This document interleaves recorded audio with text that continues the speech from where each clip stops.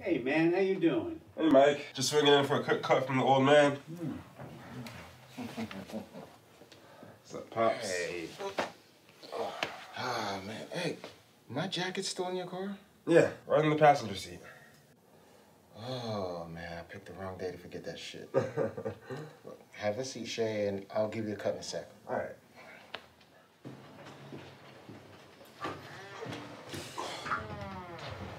Shay, you left one of your windows open in your car. Yeah, I know. Well, ain't you gonna close it?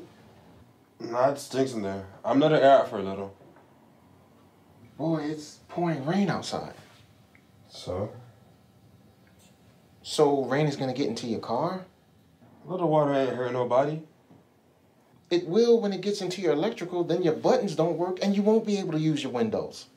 Pops, that ain't gonna happen. How do you know that?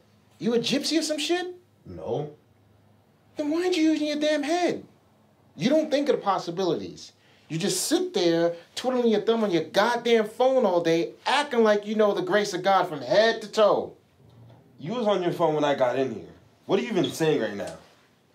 Keep it up with the back talk. And your hair won't be the only thing that's cut off today.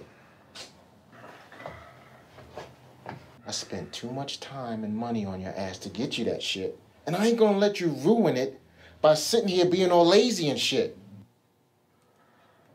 All right, I'll go do it. Thank you.